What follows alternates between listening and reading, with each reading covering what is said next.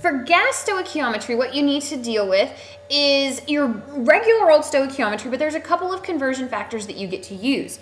First of all, if your conditions don't change, so if pressure and temperature stay the same throughout a reaction, and it doesn't matter if that temperature and pressure are at STP or if they're at regular lab conditions, or if they're at, the conditions on the moon or something. It doesn't matter. Just as long as the conditions stay constant, then you can use coefficients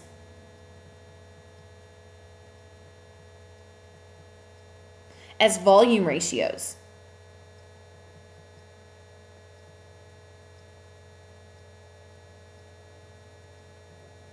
So just like, let's do the example of we are forming water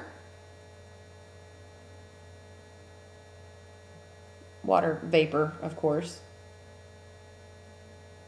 So here is the balanced reaction for the production of water from its constituent elements.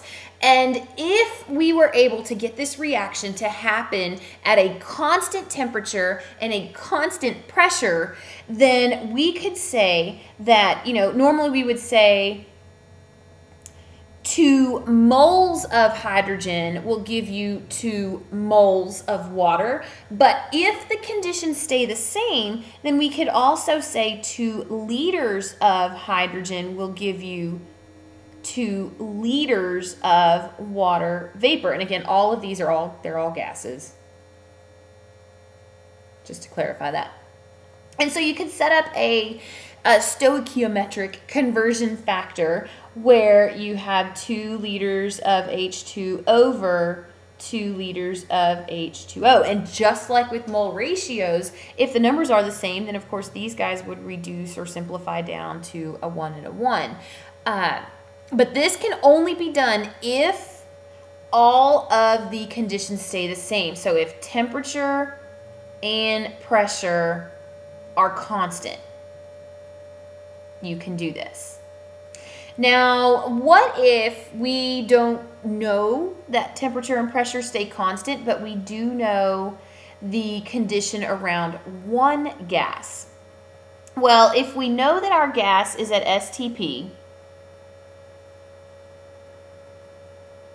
and that would be standard temperature and pressure of 1 atmosphere and 0 degrees Celsius, or you could say 273 Kelvin. If we know the gas is at STP, then we know that 1 mole of that gas is going to have a volume of 22.4, my tubes are getting a little messed up, 22.4 liters. And so we can use that as a conversion factor and say that 1 mole of any gas, it doesn't matter what the gas is equal to 22.4 liters. And so use it as a conversion factor there.